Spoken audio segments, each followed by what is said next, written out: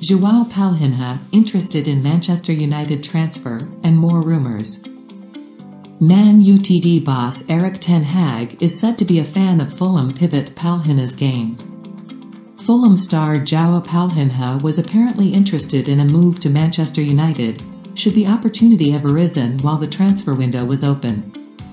The Brazilian was on the cusp of signing for Bayern Munich in a £40 million deal on deadline day, having taken a flight over to Germany only to return after the transfer broke down.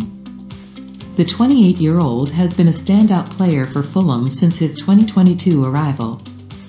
The Athletic says Erik ten Hag is one of those who has been impressed with Palhinha's displays, particularly those against United last season. However, the Dutchman had his sights set on Sofyan Amrabat, a cheaper option amid his €10 million loan. United have the option of buying Amrabat for €20 million plus €5 million in add-ons next summer.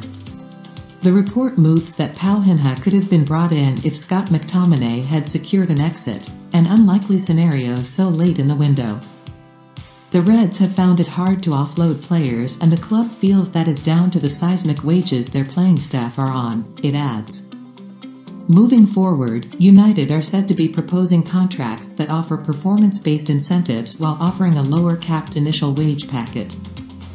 Meanwhile, Mundo Deportivo claims that João Felix turned down initial interest from United regarding a loan before joining Barcelona. The 23-year-old had a mixed loan spell at Chelsea during the second half of last season, scoring 4 times in 20 outings.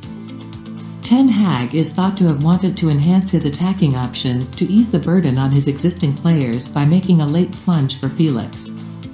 However, with Barcelona nearing a deal, Felix had his heart set on a move to his dream club and supposedly rebuffed the suggestion.